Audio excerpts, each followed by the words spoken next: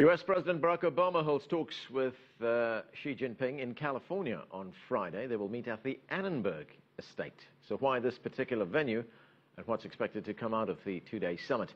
CCTV's Wang Guan has more from California. It's been called the Camp David of the West. Built half a century ago, Sunnylands was the winter home of the late billionaire publisher and philanthropists Walter Annenberg and his wife Leonore. The size of 100 football fields, the estate has been the vacation site of many U.S. presidents. After leaving office, Richard Nixon found some peace and quiet in here after the Watergate scandal. Ronald Reagan celebrated 18 New Years in the estate, and here he developed a personal friendship with British Prime Minister Margaret Thatcher.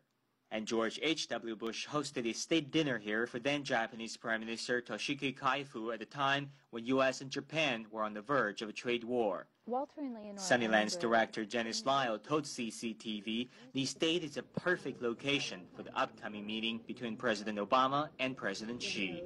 Sunnylands offers itself up to make it possible for comfortable and relaxed conversation, and part of that is because of the inside-outside element of the house and its architecture. So we have walls of glass which allow the nature on the outside of the building to be seen from the inside, and there are garden plantings inside the house along with the art.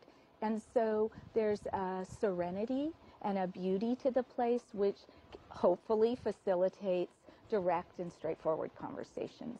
Vice President Xi. Straightforward and less scripted. That's the kind of dialogues expected this time around.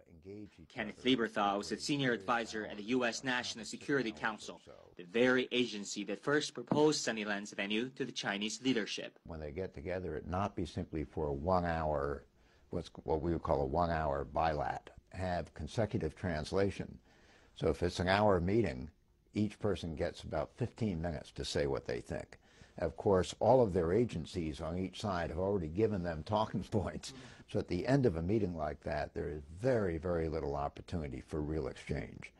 Important to create an opportunity, if possible, where they could meet for a long time, really get to talk, get to explore each other's thinking about the future, what each leader thinks he politically can actually get done. The two leaders have tough issues to address, from claims of Chinese cyber attacks on U.S. companies, China's regional territorial disputes, and U.S. military's rebalancing to the Asia-Pacific. While U.S. officials are playing down the prospects of any major breakthroughs, their expectations that the two leaders will cultivate a personal relationship for the two-day summit.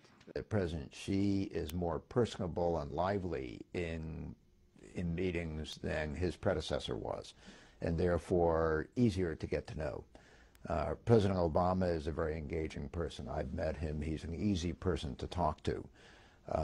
And so I think we'll have to see whether they click or not. As relaxing as the state could make the two leaders feel, their issues of discussion can be anything but, from U.S. complaints about China's cyber intrusions to China's concerns about U.S. military's encirclement of Beijing through the so-called Asia pivot.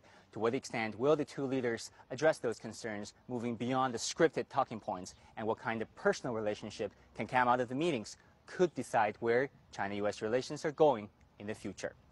Wang Guan, CCTV at Rancho Mirage, California.